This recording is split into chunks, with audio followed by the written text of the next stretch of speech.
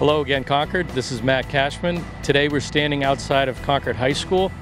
A couple months ago we did an update of the Concord STEAM project, and we wanted to do an update for you today and show you the progress that we're making. Right over my shoulder is a 1,400 square foot addition which is going to house 6 natural gas fired boilers. Those boilers, if you remember, are going to replace the steam that was lost about a month ago when Concord STEAM shut down. So let me take you in and show you some details of the inside of the building. So before we go into the boiler room, the 1,400 square foot addition, I want you to take a look over my left shoulder. This past November in 2016, we put natural gas lines that did not exist here before in preparation for the new natural gas fired boilers that are going to heat the whole entire school this coming fall.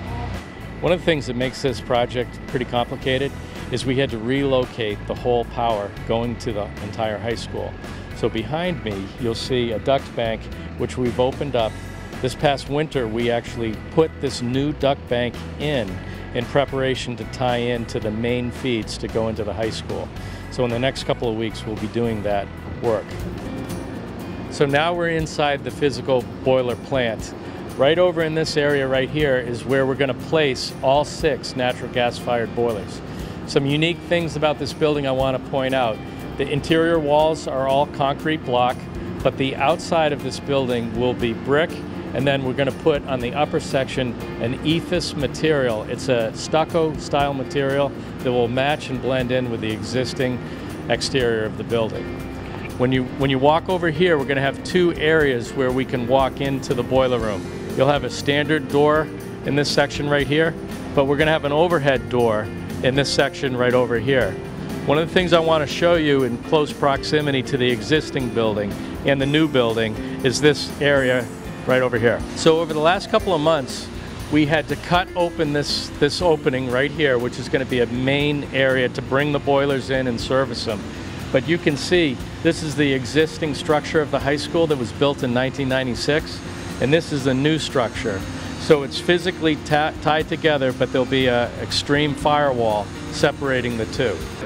Oftentimes in project, what we do is we make a mock-up wall. So over here, you'll see a mock-up of exactly the lower half of the addition that we're going to be building mirrors what already exists on the building. So this mock-up wall is approved by our architect and will be the whole lower level of this new addition.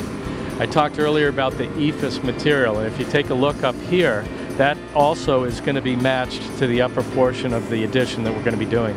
So that wraps up our tour at Concord High School.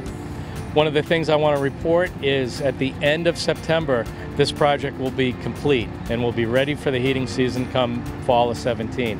The other good news is Abbott Downing and Crystal McAuliffe, our 2 elementary schools that were on Concord STEAM, they will be fully operational, ready for heat in July of this year. And Runlet Middle School is on track to be complete by the end of August of this year. So very pleased with the progress we're making, and we'll do more updates in future videos to come.